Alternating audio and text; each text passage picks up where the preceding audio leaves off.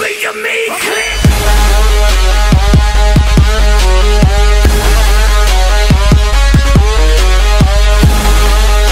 What's going on, guys? Heighten86 back with another video. That's twice today. Put up a video. Anyways, first weekend of the beta over, done. There's a website you can send your feedback in.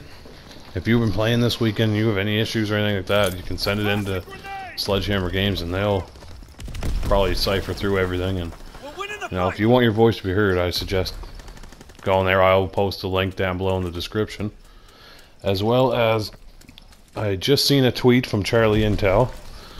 I will post his Twitter account down in the description as well if you've never heard of him. That Sledgehammer is aware and working on World War II feedback. And I'm going to read a couple of these off to you just so you get the gist of what they're fixing. It has come to our attention that some users are seeing an incorrect error message saying servers are down when they're not. So they already know that's happening. I've seen that happen a couple times. Some of the battle chatter and hitmarker audio still requires some fine-tuning. Specifically, the NPC callouts of enemy positions need some addressing. They're a little OP if you think about it. Like, you don't even have to talk to your teammates. The AI is hollering out where everyone is. They are adjusting domination kill points to 100 points from 50. They're going to increase TDM end game score from 75 to 100. That's huge. Because when it was at 75, this weekend games were only lasting like 6.5 minutes. I think 100's where to go, and we've had 100 now for a couple years, so it's almost pretty much the norm. Hit feedback improvements, including better audio and more obvious headshot indicator. Which is nice, because really you don't know unless you look down the kill feed whether you've gotten a headshot or not. They're reducing the Molotov to 1 Molotov per score streak. Sprint out to ADS time refinement.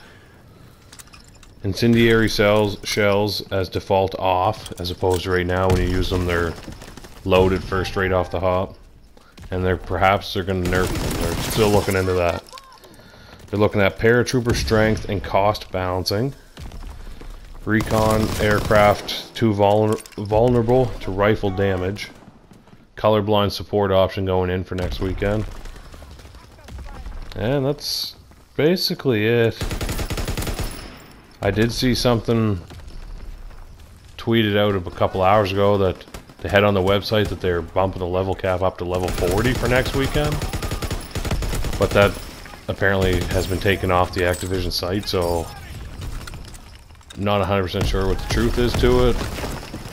We'll have to wait and find out. In the comments down below, let's hear what you guys actually think of the game so far. How you feeling? Is it good, bad? You know, what do you think could be fixed? Leave down the comments below, and share the hell out of this video. Let's get this around so people can, you know, really discuss this. All right, and I am gonna call this video my thoughts. No, I'm just kidding. I don't know. This is going to be the end of it here. I'm just going to leave it with the rest of this gameplay. This is the very last game I played before the beta shut down. I actually ended up getting to play the game with this. First time using an LMG as well. It was different. Kind of liked it. Wish I had used it earlier on in the beta. Now I know for next weekend.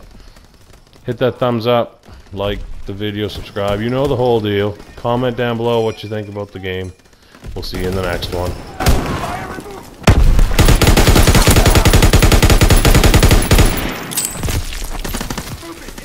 Recon airborne!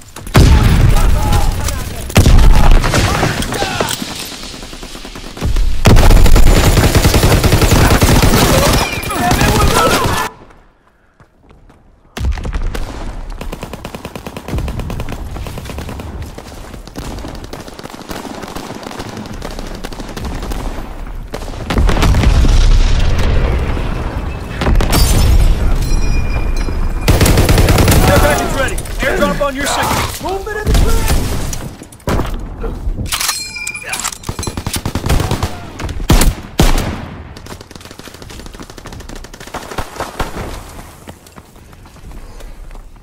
Fire! Movement! Throwing sticky grenade! Okay! Tossing sticky! Man down! In the trench!